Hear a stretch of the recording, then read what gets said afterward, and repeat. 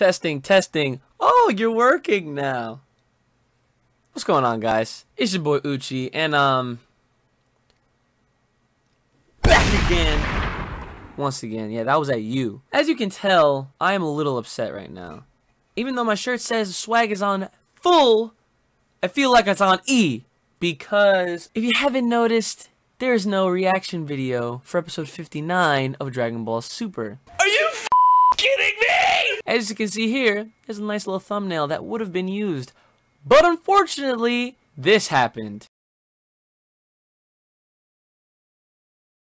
There was no audio recorded for my end of that episode reaction. So, very annoyed at that. Annoyed that this thing didn't want to register for whatever reason. Now we're back online and we're back again once again. But instead of not releasing anything related to episode 59, since that has been a staple part of my consistency within the channel, why not just kind of talk about it and give my thoughts as opposed to not doing anything at all?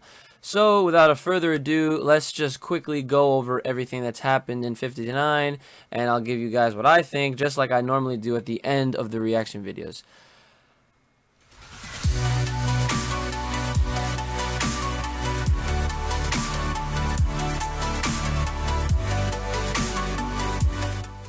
So basically what happened this episode was obviously the pursuit of Zamasu trying to kill Gowasu. So we saw in the last episode that he gave him some tea, and you know, that green juice, I don't even know. Everyone was predicting that, oh, there's probably some poison in there, but this time around it wasn't that predictable. So what happens is he gives him the tea. There's nothing in the tea. The tea's fine, actually. Goku and company were there, but then they decided to leave to kind of make it look like, oh, like, you know, we're gonna just basically let you do what you're trying to do. Goku and them were watching via Whis' Uvu technology, and Zamasu actually kills Gowasu. But he reverses the time, and we'll get into that afterwards. In another instance, Zamasu and Black are discussing their Zero Humans plan, which we'll also talk about later. Vegeta was then seen before we see Trunks versus Trunks scenario. Now, this was something I was not expecting to see at all, where we see the two Trunks kind of face off, but we'll talk about that and you'll see why. Zamasu is framed in his plan to destroying the humans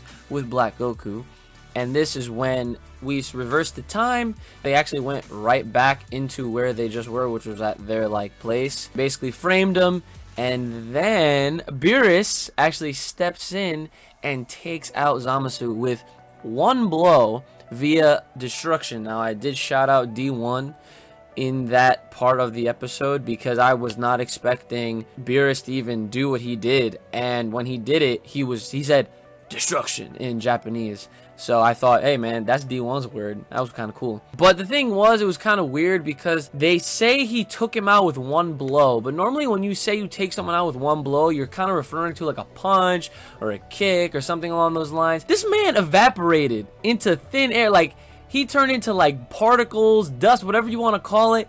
He faded away, essentially. So I don't really think that's a blow. And after this, Goku and company go back to Earth. Basically, they're just talking about how, like, oh, like, Trunks' future is now okay. Beerus ensures that Trunks' future is back to normal. And I quote, when one god exterminates another, it's gotta affect the time stream.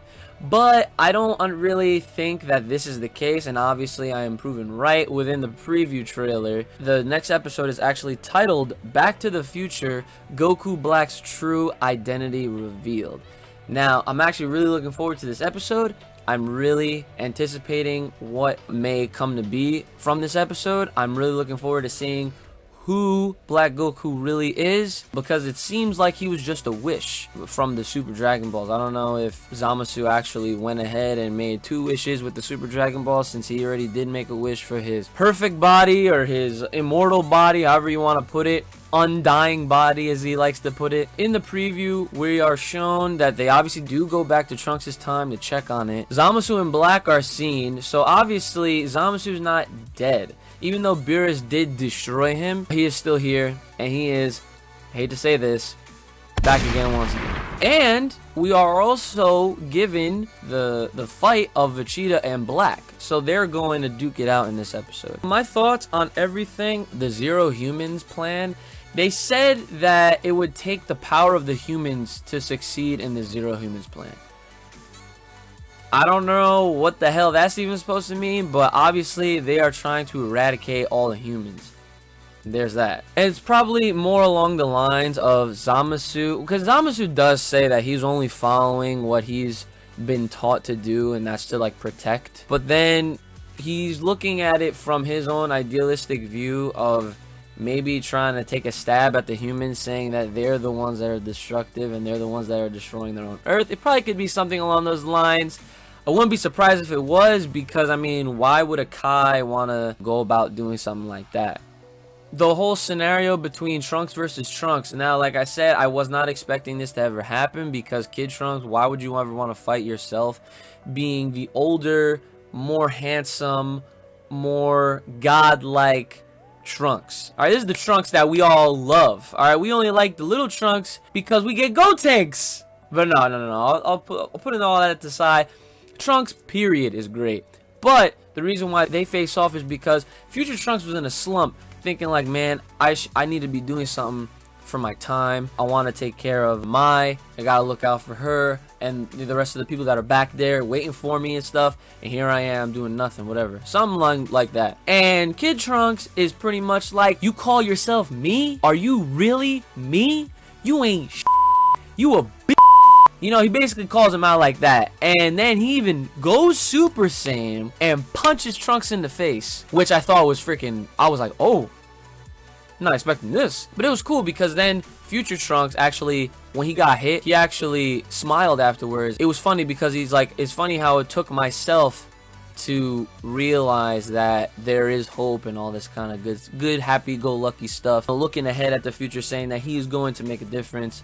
So he thanked Trunks, and that was kind of cool, little moment. But it wasn't the actual fight that you would expect or want to see. Looking ahead at the next episode, episode 60, I really think this next episode is going to be really good. Like I said, it is Back to the Future, Goku Black's true identity revealed. So let's hope that this episode title is not misleading, and it's not one of those episodes where they say in the title what's gonna happen and it doesn't happen. I really think that Vegeta fighting Goku Black first is not a bad idea, because I might soften him up a little bit for Goku, and then maybe for Trunks to maybe finish him off. I don't know.